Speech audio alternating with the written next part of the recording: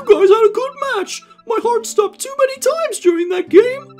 I've prepared a massive meal for you lot. Come and dig in. Hurrah! Where's Falco? Where could he have got to?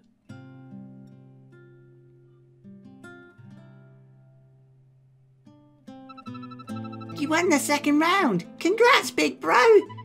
It was nothing, really. Bro, look at this. It's Jimmy's toy model. I borrowed it from him. Nobody noticed. I can't wait to see the look on his face when he realises it's missing. I'm impressed. But you do remember what we talked about, don't you? Yeah, but like I said, nobody saw me. They won't know. Oh, I see. Fair enough then. Yep. However, I think you should return it the next time you get the chance. Huh? Look at it this way. The toy model is a hero, but now it's nothing more than a thief's possession. But that's... Shit. As of today, I don't want you to steal anymore. Am I understood? Okay, I won't. Let me know when you've returned the toy to that loser. The best way to resolve this: don't steal, but still be mean to them. I'm worried about the Naiads. Pikachu! Are you hungry as well, Pixie? Pikachu! What?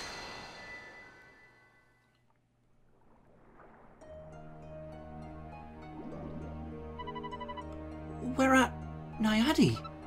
Pikachu!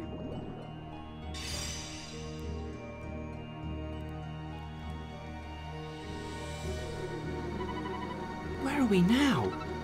Pikachu!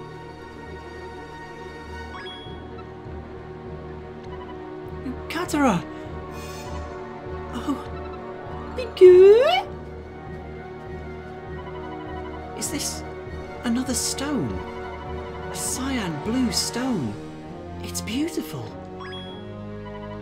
Is this...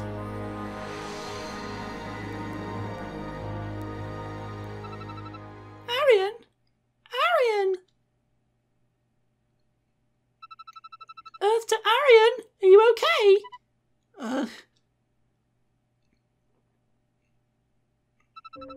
What a relief. You just suddenly fell down and lost consciousness. Sky! Whoa! What is it? I saw it. Catora led me to a blue stone in my dream. A blue stone? Yeah, I saw it with my own 2 eyes. It's on Naiadi somewhere. Are you sure it wasn't just a dream? But for that to happen at a time like this, that doesn't sound like a coincidence. How long do we have left until we have to depart? Huh? We have about an hour left. Then I have to hurry. I need to find the stone. If you're going, then the whole team is going too. Of course, you had to have us chasing after a stone on an alien planet. Ugh. Alright then guys, let's go. Yes, we'll be freely exploring Naiadi for a little bit longer. This is our kind of farewell episode. In the last one, of course, we defeated the Naiadi 11, and of course all the people of the planet are going to be quite upset and depressed about that fact. So while we go and look for the aqua stone thingy, we'll at least keep an eye on, well, we'll talk to a few of the people to see how they're coping, because the atmosphere on Silica was dreadful. Like, the music was so somber and everyone was mourning about the fact they're gonna die. This time they'll be mourning about the fact they're gonna die, just the music will be a bit happier, so it will be slightly less morbid than before. But yeah, at this stage in the tournament, if we assume that all the round 2 matches are over, like 75% of the competing planets in this block have already been doomed to destruction. So you've just got to kind of not think about those things. I don't believe there's anyone else left in the cabin to talk to, because we're taking the whole team with us, so let's just head straight out. Now, if you were paying close attention to Arion's dream, you might be able to work out where it was. but obviously the purple arrows in Inazuma 11 are never here to trick you. They are always gonna just lead you to the right place. I mean, at least Arion remembers where his dream is. So like I've said, I don't want to talk to all of the NPCs, but sometimes I really do just get lost in it, because, I mean, hey, we got a missing conversation topic, so it was worth doing that. But yeah, so far people have been not quite as gloom and doom as Silica, but that's more just to do with the fact they can already read each other's emotions. They don't need to tell each other how they're feeling, they can just see it. So the fact that we beat mind readers is pretty incredible, but also a little bit of an inconsistency in that Plink was actually able to quote word for word what Falco was thinking. They're not supposed to be able to read actual thought processes and sentences, just judge the emotions and make predictions based on that, but that's an occasion where they decided, oh no, we're proper mind readers, and I'm going to tell you everything that came out of this man's mouth, unless it was an extremely accurate prediction. Or maybe we just localized it poorly. Maybe we weren't supposed to say those things out of her mouth. No, it's definitely not that. But the destruction of the planet is scary, but so is her new attitude. Yeah, they're willing to joke about it a little bit more. Now that I've got the childhood topic, maybe there's a couple more people we could recruit and save them from death. But, you know, they're getting a lot less tourists since our loss. I think they're going to have to start paying a departure fee like they do in some of the Pacific Islands. that's real, by the way. But yes, what we need to click on is this central pool. This is the first location from my dream. It's just a fountain. Where's the cave? Pico! Pixie?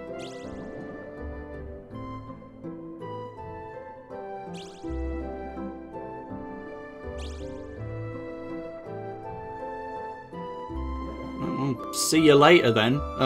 It's nice knowing you and having you as an ally for all of the past 2 chapters. Pico! Yep, so we went to the first location and then we completely ditched it. Do they actually talk about Pixie, by the way? I forgot to speak, but I don't want to talk to you guys. No, nothing mentioned about Pixie.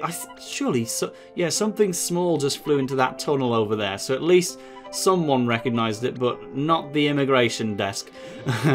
So you need to up the security, I suppose. What was that cute little creature? Was it a sign? A call of fate? Well, it's not for you. We're saving our planet, not yours. Bye. Enjoy death. My changing attitudes. There's the blue coral to take a picture of if you didn't before. Yeah, Let's Player walkthrough mode can never truly be succumbed. Heck, we could even ignore Pixie entirely and do a competition route match if we wanted. There's also one of these that we couldn't click on before, but now that Pixie's taken us here, this becomes interactable for the first time. Is this a switch?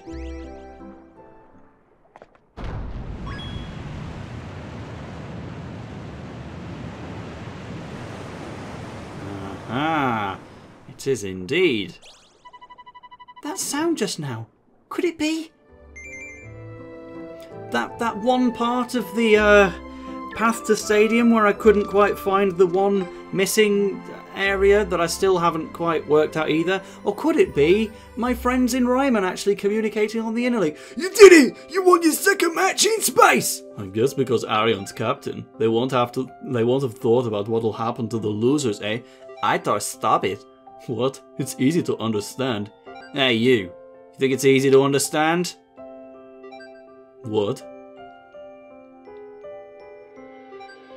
Your real intentions are so obvious it's making me itch. Is that what you were aiming for? Huh? Wait.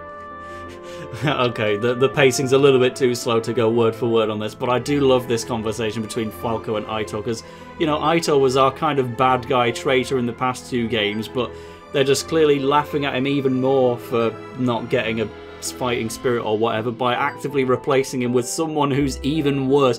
No, don't compare me to him. Seriously, what the heck? Of course, Lucian and Gabby both getting a word in there. Oh, no, don't close the interlink. Now I have to change the layout pointlessly. Yes, let's just skim through this. Anyway, Trina was finally revealing her condition for being on the team. She wanted to finish school through home tutoring.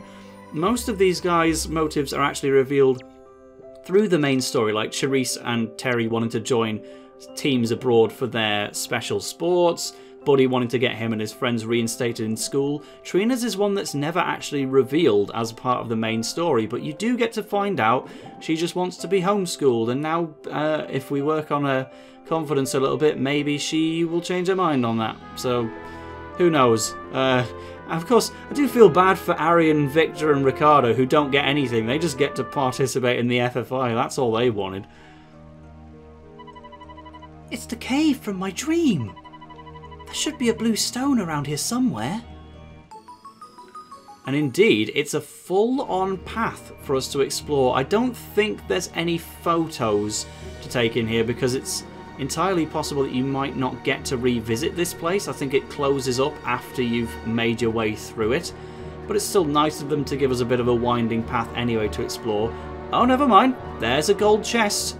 And indeed, we actually have some secret passageways. So yes, you can come back here whenever you want. That is a secret passageway to get to a treasure chest containing the Typhoon. Well, that would have been good for Ade as well. I'm looking at the bottom screen. Is this going to be a passageway as well? No, in fact, it may actually be an extension of where we were before. Dip into here.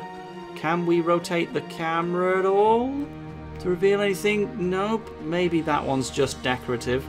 But I certainly see other little alcoves for us to explore. So beyond the golden chest is not one of them. I guess everything else on the right hand side is purely for decoration, but definitely don't miss anything while we're here. Oh, was that a shortcut? I'm not quite sure. Over here, no. Anything else? Maybe on the way back we'll find something a little more. And that's kind of shortcutty, but it doesn't actually lead to anything exclusive. Now, well, we'll head higher up here. This will be a passageway to get us the celebration. Bang bang. I would have liked to do the double hands for that, but my other hand is holding the Nintendo 2DS right now. Picture of a glowing stone, and then 3 treasure chests back to back. Wind God's Dance is genuinely a really useful thing to have, as well as Asteroid, a long shot, and Air Boost the Move manual. All of those genuinely really worth having. I'm glad we managed to get that. We never did Air Ride with Falco in the end, did we? Oh, or anything from Keenan and his totem. We'll have to show that off somewhere else. It's the Hopestone. And the Cyan Aqua Stone is in fact the Marine Stone. It looks beautiful. See? I knew it was here. Piku! Whoa! Arion.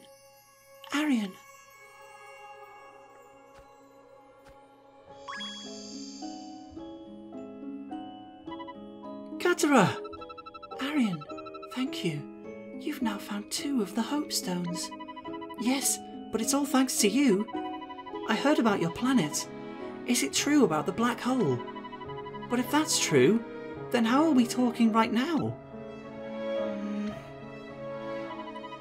Where are you now? Please, I need you to tell me about how to save the other planets as well. When we meet in person, I'll tell you everything. But how will I know where to go? By winning your matches, you will surely find me. So for every game I win, I get closer to meeting you? Yes. Alright, I'll do my absolute best. When I meet you, we're going to save everybody. So, you really trust me? Yeah, of course. Why would someone lie about something like this? I see. But why are you helping me? You're going through a fierce battle. If you lose, your future will be in danger. You're a positive presence. You have the power to save the galaxy. That's why I chose you. But I'm just... Arion, are you okay? JP, I talked to Catora again. Catora? Yeah, Catora is alive after all. Magnifico. But we've got to go right about now. It's nearly time for departure. We need to hurry up and get back to the Orion Express. Yeah. So Catora is alive. So we will take the quick way out. Should be nothing extra in the inner link off the back of that. It's just the story required stuff that we just saw and a bit of extra. Oh no, there's diary entries as well. So Buddy doesn't want Trina to go back to school. He wants to protect her herself. It was all quite nice when he confessed and revealed his feelings, but he's going quite ham on the whole thing now.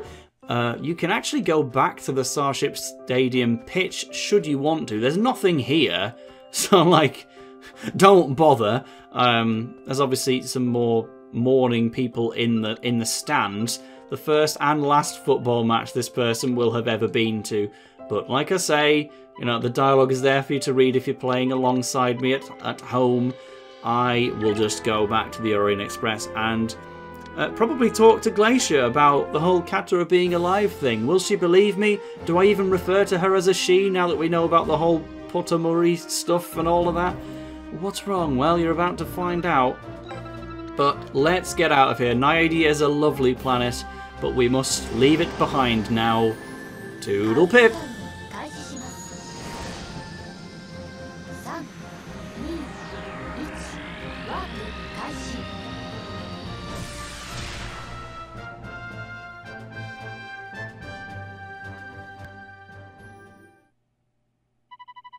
Glacier, look at this. This is the second shard of hope. So Catora really is alive after all. This shouldn't be possible. I was speaking to her. I heard her voice. She is alive. You're persistent. If she really is alive, can you tell me what happened to No More? What I saw was horrible.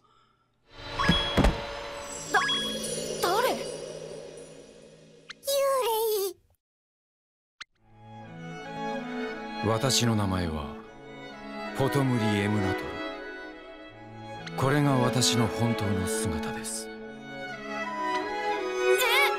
ポトムリなの？美形。私の故郷惑星キエルが変異型のブラックホールに吸い込まれて滅亡したことはすでに話した通りです。当時私は科学者のリーダーでした。私たちは故郷を救うためコズミックプラズマ光子砲の開発に当たっていました。コズミックプラズマ光子砲？ブラックホールをも消す力を持つ兵器です。ブラックホールを？まるで SF 映画か何かの話みたいですね。そういう意味では僕らはとっくに SF の世界にいるんじゃないかな。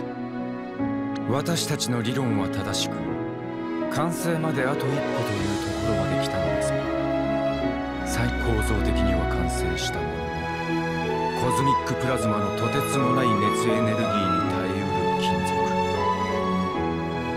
属ミスリルを作り出すことができなかったのです。ミスリル？もう星の滅亡には間に合わなかった。惑星キエルの幹部たちは故郷再建の日のためにとカトラ様だけは星から脱出させることにしました。そして我々はブラックホールの引力を振り切ることができる最後の救命艇を作ったのです。しかしカトラ、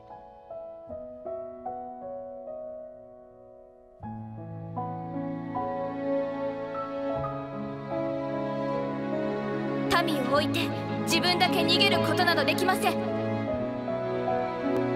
カトラ様、私はこの星の王女なのです。この星と運命を共にせねばなりません。生き延びねばならないのはポトムリ、ああなたです。はあ、何をおっしゃるのです。あなたはいつかたくさんの人を救うことができる。あなたはそんな力を持っている。いつかこの先の未来で同じような境遇の星に出会った時、あなたならその星の人たちを救ってあげられるでしょう。かけがえのないこの頭脳とその手で希望を作り上げることができる。それができるのはあなただけです。カトラ様。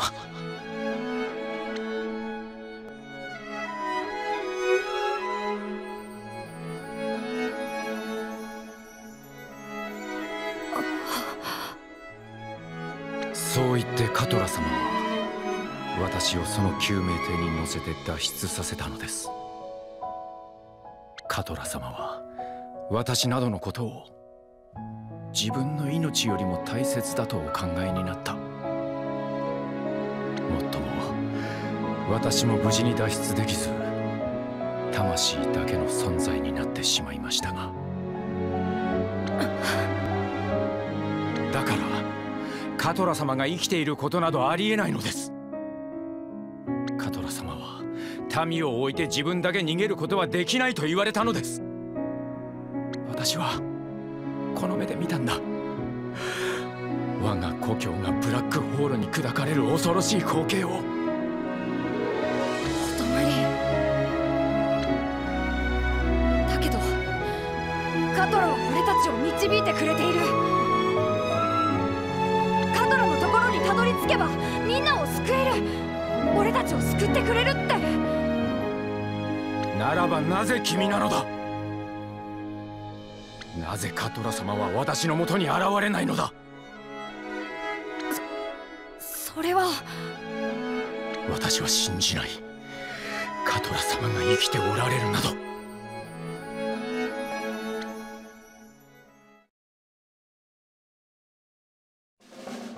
稲妻イレブン GO ギャラクシーネクストエピソード。